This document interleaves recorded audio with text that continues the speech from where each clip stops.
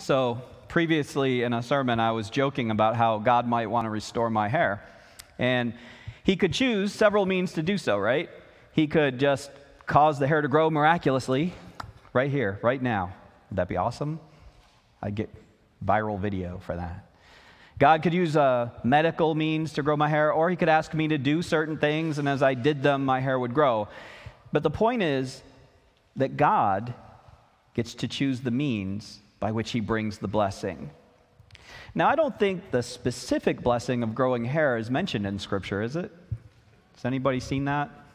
No. There are several passages, though, about losing your hair. Do you know that? One of which, someone in my Pennsylvania church was kind enough to anonymously write in permanent marker on the wall of my garage. Sort of a more sustainable joke than that head-shaped chia pet I mentioned a couple of weeks ago.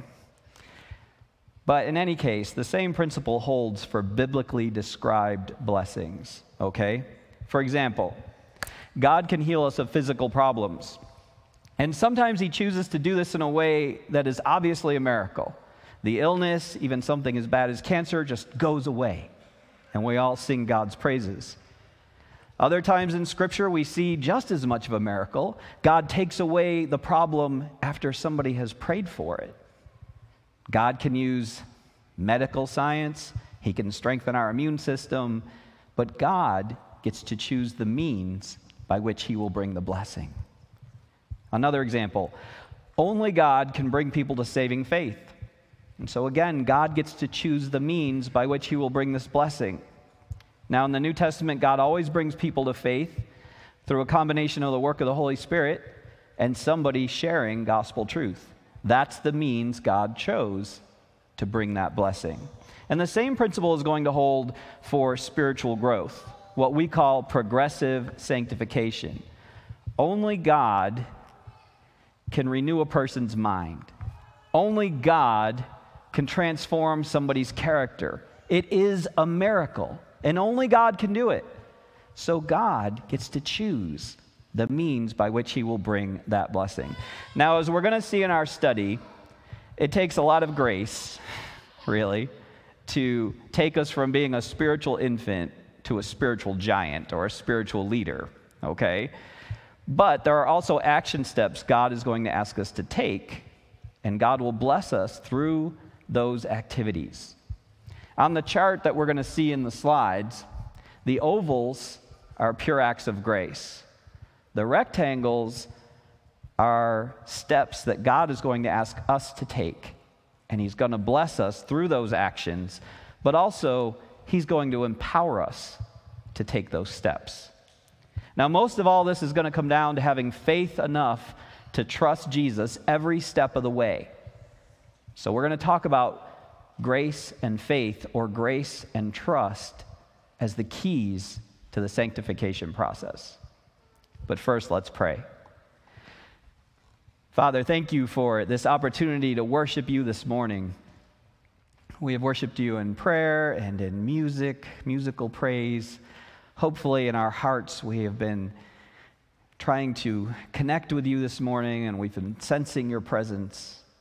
Bless us now as we worship by studying your revelation in the Bible. We pray that you would speak to us from your scripture and from this sermon, that we would leave here today edified, enlightened, encouraged, just strengthened in our faith because we know you better. In Jesus' name, amen. So, we are saved by grace through faith by the means of the blood of Christ. Consider 1 Peter 1:18.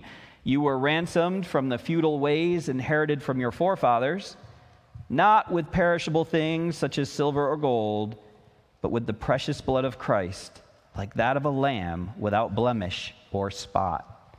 And we've been talking a lot about salvation and about the gospel as we've studied the book of John this year. What we call spiritual growth begins at the moment of salvation. Titus chapter 3. He saved us not by works of righteousness that we have done, but on the basis of his mercy, through the washing of the new birth and the renewing of the Holy Spirit, whom he poured out on us in full measure through Jesus Christ, our Savior. We are saved through the shed blood of Jesus Christ, our Savior. And in that initial salvation moment, we are washed in spiritual rebirth, and we are renewed, spiritually renewed by the Holy Spirit. This awakens our spirit, our soul, to new possibilities of purity and goodness. We go from spiritual death to spiritual life. And thus we begin the spiritual growth process with a renewed nature that is ready to seek after God. Now, most people, when they come to faith and experience that rebirth, that renewing by the Holy Spirit, commit right then in their hearts to be seeking after Christ, to seek a more intimate relationship with God through Christ. And many even realize that there's going to be a need for change in their lives. And so they commit right then in their minds to change some of how they live, what they do, what they say, how they think. We've discussed that much in previous sermons about God's vision for sanctification.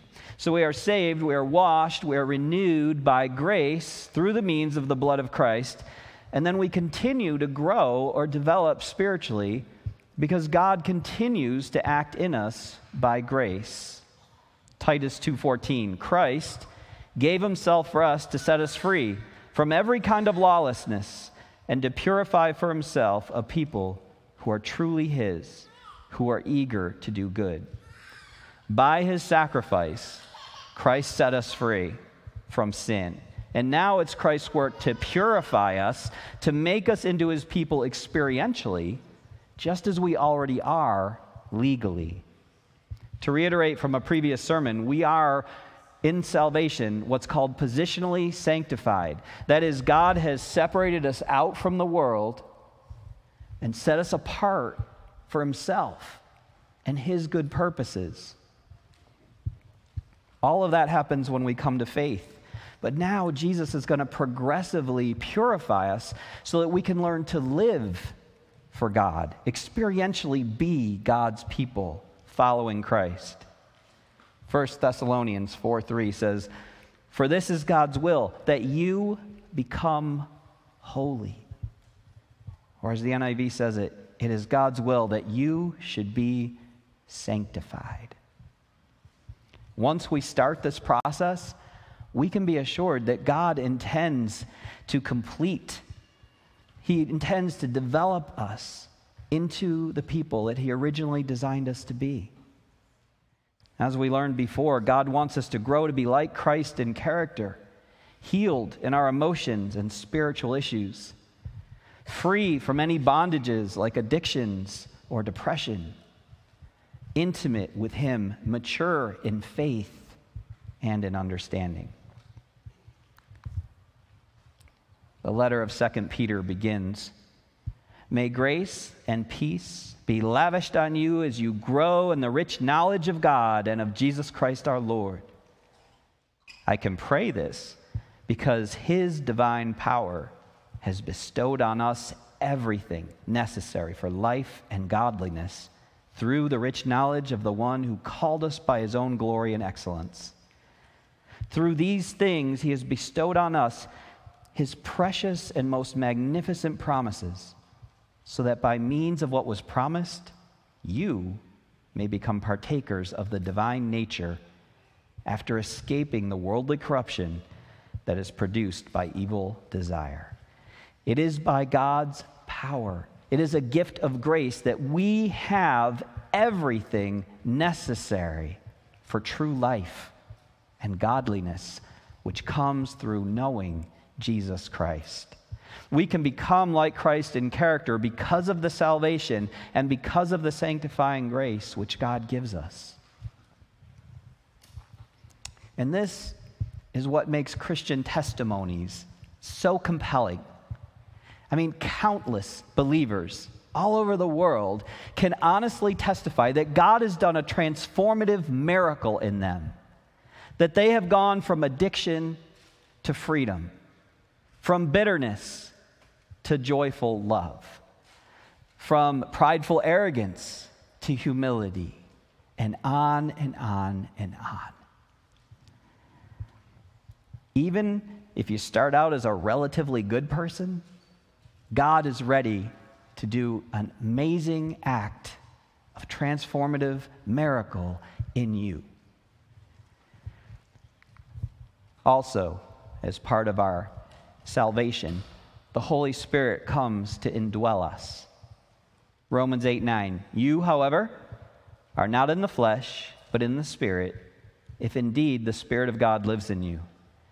Now, if anyone does not have the Spirit of Christ, this person does not belong to him. All believers have the Holy Spirit indwelling them, even those who are young in their faith or still a little wayward in their lifestyle, which we know because of what Paul wrote to the Corinthians who were young and wayward. 1 Corinthians 3:16, for example, do you not know that you are God's temple and that God's Spirit lives in you? And this is great because not only does it give us a sense of security about the preservation of our salvation, but as we'll see down the road, this also opens up a lot of opportunities for hope and for empowerment and growth. So all of this has been review for most of you. But in summary so far, the blood of Christ, our salvation, leads to two further blessings. The beginning of God's sanctifying grace, his work of grace in us to grow us, and the indwelling of the Holy Spirit. All of that is a gift. But now, we need to make use of that gift. So we move to our first action step. We need to choose to follow Christ. Again in 1 Corinthians chapter 6. Or do you not know that your body is the temple of the Holy Spirit who is in you, whom you have from God, and you are not your own? So Paul again assured the Corinthians that no matter how young in faith they might be, no matter how much they were still struggling with sin, they had the Holy Spirit dwelling within them. They were in essence now the temple of the Holy Spirit.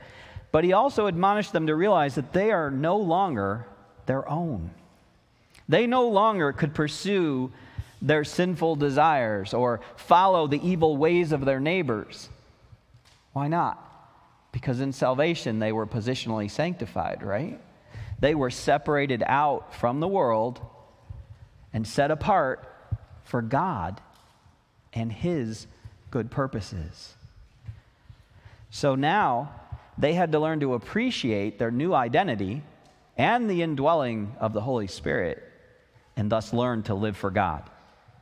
1 John 2:6, the one who says he resides in God ought himself to walk just as Jesus walked. Like the Corinthians, we need to learn to live for God. And another way of saying that is we need to learn to follow Christ. Jesus himself said in John 12, if anyone wants to serve me, he must follow me. And where I am, my servant will be too. If anyone serves me, the Father will honor him. If we want to be useful for God, if we want to be honored by God, then we need to follow Jesus. And the good news is that God is going to empower us to do this. That sanctifying grace that began in our salvation will make it possible for us to want even to follow Christ, to follow Christ's leadership in our lives. One of my favorite books in the Bible is Philippians. This is in chapter 2. So then, my dear friends, just as you have always obeyed, not only in my presence, but even more in my absence, continue working out your salvation with awe and reverence. For the one bringing forth in you both the desire and the effort for the sake of his good pleasure is God. So Paul told the Philippians they should work out their salvation. That is, they should learn to live for God like a saved person through this sanctification process. But he also explained that God would bring them the grace so that they would desire to grow and change. And God would empower them to make the effort to grow and change. Now let's talk about that desire for a moment. We need to desire the growth that Christ offers us. We need to desire renewal of our minds and transformation of our characters and the consequent change in our lifestyle. We need to desire to become God's image, to become like Christ. But what if we don't? I mean, sometimes we don't want what God wants. Sometimes we don't want to do what God wants us to do. In those situations, we have to pray to God and ask Him to help us to desire what He wants and help us make the effort, even if we don't desire what He wants. The founder of Dallas Theological Seminary, Louis Sperry Chafer, wrote, "We make no promise that we will not sin or violate the will of God when we yield to Him. We do not promise to change our own desires. The exact human attitude has been expressed in the words, 'I am willing to be made willing to do His will.'" And you know, my wife has taught me this over the years. She might know what God wants her to do, but she doesn't want to do it. And so she will pray for God to help her want it. She says, I want to do God's will. Now, as God grows us in our desire to be like Jesus, we will start to trust Jesus as our example. We will trust His guidance, His vision, and His work in us, even His sovereignty in our lives. We will learn to trust and obey Christ in everything. This is our own declaration of sanctification, that for God we will be different, that for God we will be holy. This is 2 Timothy chapter 2. So if someone cleanses himself of such sinful behavior, he will be a vessel for honorable use, set apart, useful for the master, prepared for every good work. But keep away from youthful passions and pursue righteousness, faithfulness, love, and peace, in company with others who call on the Lord from a pure heart. We choose to chase after Christ and His way of life, turning away from sin and from evil. As our first cooperative step in the sanctification process, we are choosing to trust that Jesus is our example and that God, through Jesus, wants to show us the best way for a human being to live. We are choosing to trust and obey Jesus, having faith in Christ not only to save us to eternal life, but to make us whole and guide us in this temporal life. And so there's the big question for today. Do you trust Jesus to make you whole and healthy? Do you trust Him enough to let Him guide you in every aspect of life? I hope so. If so, then because we trust Jesus, because we want to follow Jesus, we want to walk in His light, we're going to submit to His sovereignty in our lives. As we've seen in previous sermons, if we want to be intimate with Christ, walking in the light with Christ, then we need to submit to His will. We need to be willing to do whatever He wants us to do. If you want to memorize a passage of Scripture during this sermon series, this is a good one. Romans 12, 1 and 2. Therefore, I exhort you, brothers and sisters, by the mercies of God, to present your bodies as a sacrifice, alive, holy, and pleasing to God, which is your reasonable service. Do not be conformed to this present world, but be transformed by the renewing of your mind, so that you may test and approve what is the will of God, what is good and well-pleasing and perfect. So we have multiple related goals here. One is to submit to Christ, to present our bodies as a living sacrifice. God asks us to be willing to sacrifice our desires, our will, our time, our energy and effort, basically our whole lives. We present ourselves as a sacrifice by submitting to Christ's leadership in our lives, by committing to follow Him in all things. Goal number 2 is to resist the pressure to conform to our corrupted world, our culture. We all know the lure of worldly things is strong. And so we're going to have to be empowered by God to resist the temptations, the distractions, the deceptions, the fleshly attitudes of our culture. And the third goal is what makes these possible. We are to experience God's work in us, the transformation from this sanctification process through the renewing of our minds. Because only if God renews our minds and transforms our characters will we be able to discern God's will for us and discern what is right and good instead of wrong and bad. Only then will we be able to resist immersing ourselves in worldly things and instead choose to sacrifice for Him.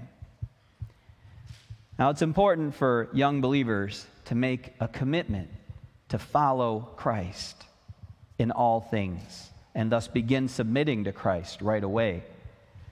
We come to salvation by grace through faith, but true faith should lead us into wanting to follow Christ.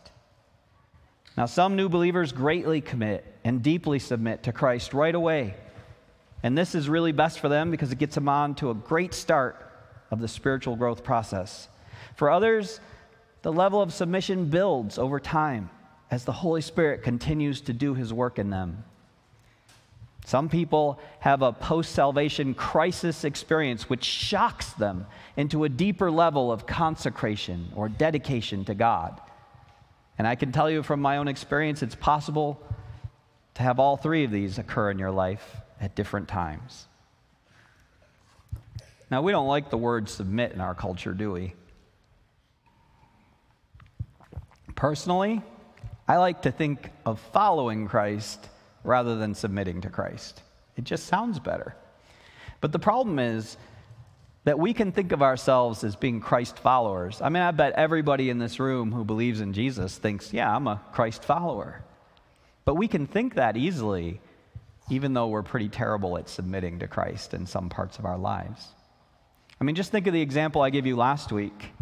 Most of the time we think, okay, I know what I should do, and I know when I'm going to do it, and now I'm going to ask God to bless it. As opposed to, I'm going to actively seek to know God's will for me, what He wants me to do, when He wants me to do it, and then I'm going to do it even if I don't want to, even if it's a sacrifice. Those are very different perspectives, aren't they? And it's easy to slip into that I'm in charge, but I'll ask for the blessing mode of thinking.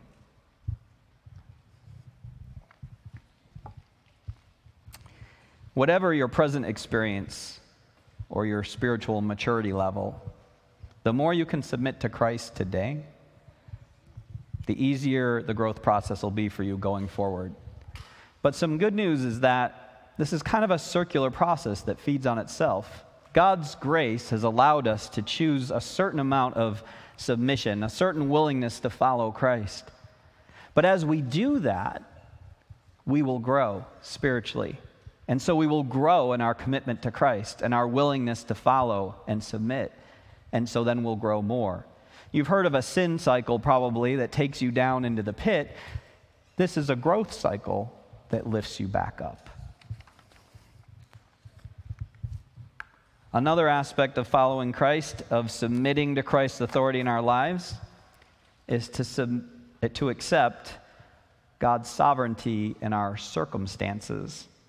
We have to accept the challenges and limitations that we have in our lives and be willing to sacrifice and suffer for Christ.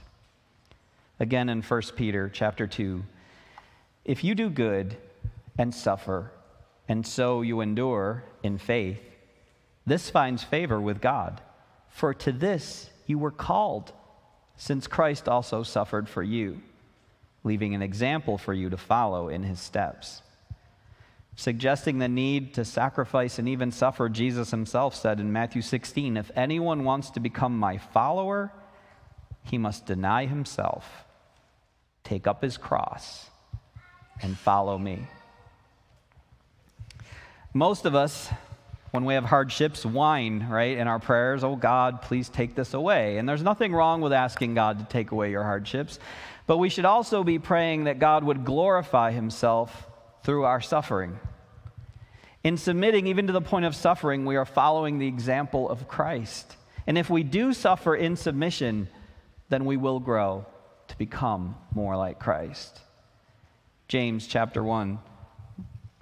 My brothers and sisters, consider it nothing but joy when you fall into all sorts of trials, because you know that the testing of your faith produces endurance. And let endurance have its perfect effect, so that you will be perfect and complete, not deficient in anything.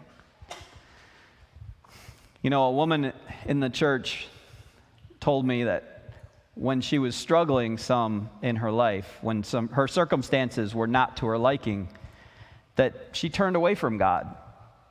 And I'm sure some of that was seeking coping in the world's ways, but a lot of it was just anger at God. Why did he put me in these circumstances? But while she was over here walking more in the world and away from God, God called her back. And she realized she didn't want to be over here. She wanted to be with God.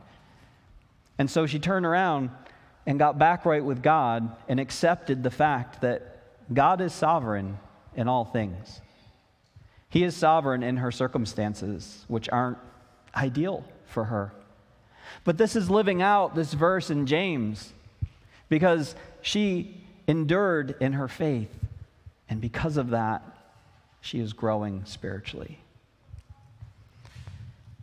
Sometimes struggle is the means God chooses to bring about our blessing of spiritual growth.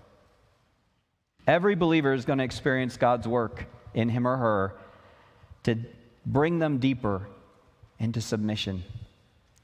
God is willing to get drastic to help you break free of your self-reliance and to help you stop being wayward and tolerant of the sin in your life. The means that God uses to sanctify us to the point of submission might even sometimes include chastening or suffering. He's trying to get us to turn back to him. God is way more interested in your spiritual health and your spiritual growth than he is in your happiness. And if you can come to terms with that, it'll go a long way toward helping you understand God and what he might be doing in your life. Hebrews chapter 12. My son, do not scorn the Lord's discipline or give up when he corrects you. For the Lord disciplines the one he loves and chastises every son he accepts. Endure your suffering as discipline. God is treating you as sons. For what son is there that a father does not discipline? Now, all discipline seems painful at the time, not joyful. But later, it produces the fruit of peace and righteousness for those trained by it. So if you can if you can submit to Christ fully today, it'll obviously be better for you. But whether you're suffering or not in life right now, it pays to assess in what ways and what aspects of your life are you maybe less than 100% obedient. And then commit to live more like Christ as he empowers you to do so. When I was a young Christian, I made the mistake of not committing to submit to Christ in all things. I mean, none of us can obey perfectly, but in some areas I wasn't even trying. I mean, I don't understand it now, but I was committed to follow Christ in some things, but in others, I wanted to hold on to the world. One way I didn't commit was in the area of humility. I was proud. I was arrogant. You know, I liked thinking I was God's man. I was a believer, and I liked thinking, hey, I'm God's ambassador here. But somehow I got a sense of entitlement about it. Like God was supposed to bless me because I was his ambassador, not that I was supposed to sacrifice for him. And I think that's the real reason I lost my hair. I really do. God took my hair. He took my rippled abs. And if you don't believe it, I have pictures. They were there. He took my career. He took my joy. He brought me to my knees in submission.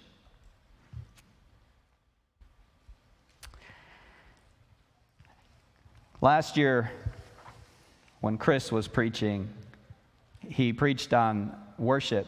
And he said the Greek word most often used in the New Testament for worship, proskuneo, literally means to prostrate yourself in an attitude of devotion, dependence, and submission. That's true worship. And God desires that true worship from us, and He will do anything to bring us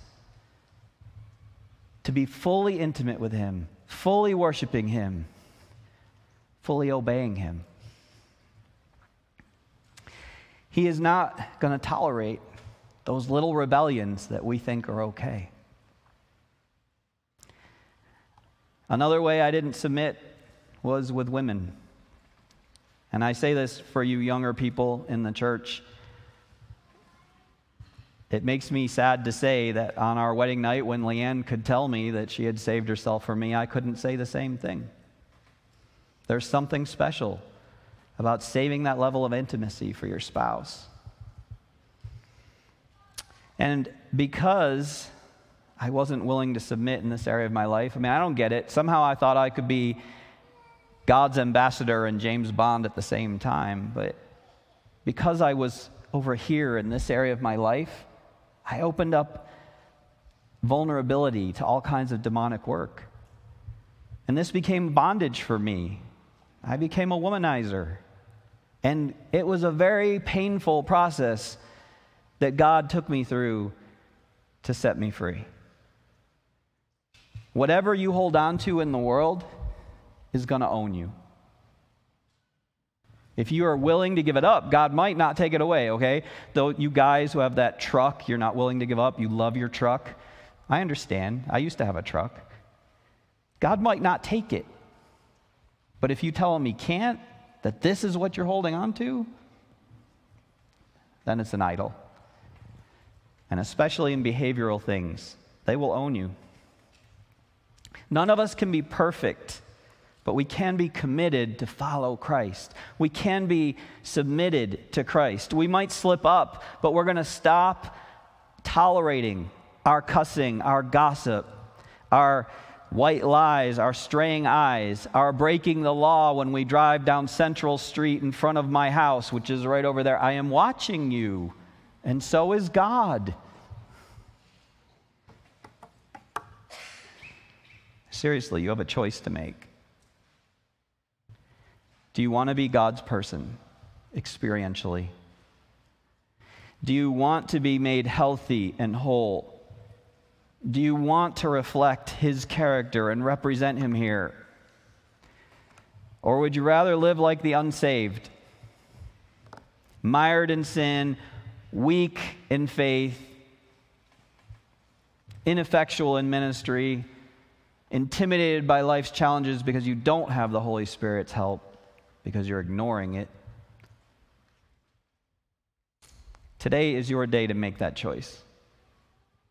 I want you to make, even if you think you've made it before, that crisis experience, you don't want to go through that like I did. Choose today to commit 100%, every aspect of your life, to following Jesus. I'm going to give you 30 seconds to pray about that. Go ahead.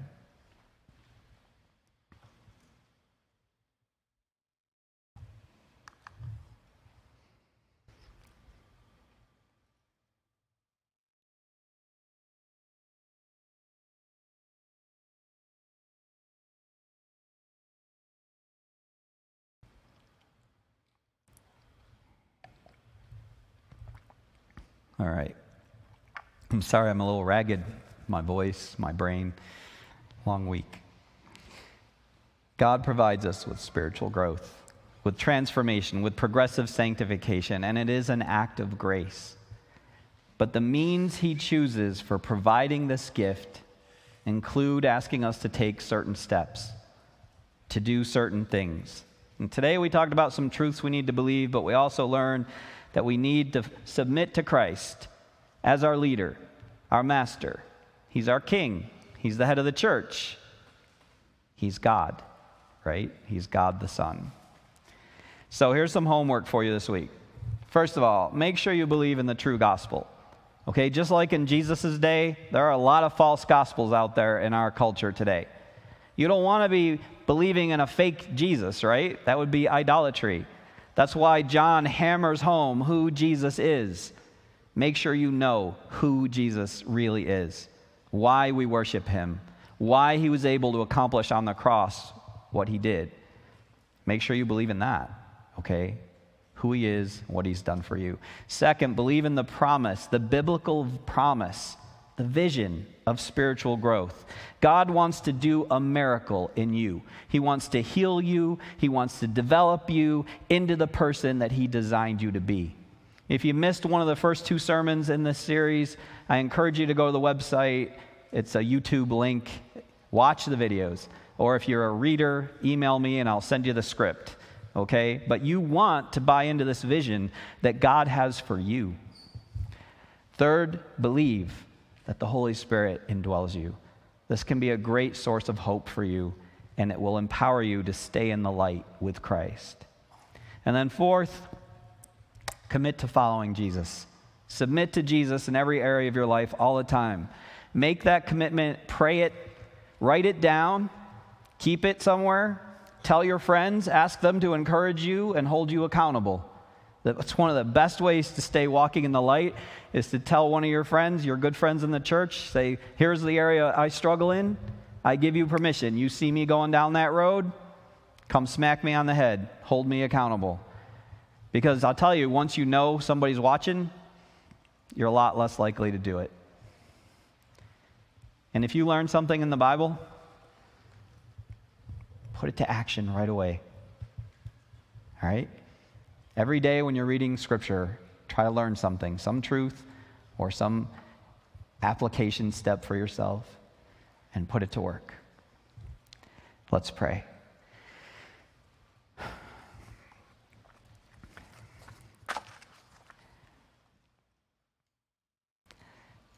God, thank you for the work that you want to do in us, the work you are doing in us, the work you're going to complete in us. I love being in this church. I've been so excited the last 2 days to tell my friends about this church and all that you're doing here, and how excited I'm going to be a year from now when we all look back and realize how much you have grown us this year. We're looking for renewal of our mind, Lord. We don't want these negative thoughts. We don't want these impulses to do the wrong thing. We don't want to be tempted anymore or deceived. We ask you, God, renew our minds. Transform our character so that we desire the things you desire, and we want to walk in that light with Jesus. We want to see those miracles in ourselves, and we want to see miracles happen in each other, because we know what you do inside. That'll make results change in how we live. And the fellowship that we have here will be incredibly better as we learn to love the way you love, as we learn to be selfless the way you are selfless. And our worship will be passionate inside, even if we don't always show it the same way outside. And we will be out there sharing your truth, because we just can't help it. We just want other people to experience what we're experiencing. So I'm looking forward to that, and I pray you will do these miracles in us, that you will bless us as a church, and that you will bless each person who's here right now, just that they will know you are with them, and they will be reassured and built up. We thank you, Father, Son, and Holy Spirit. Amen.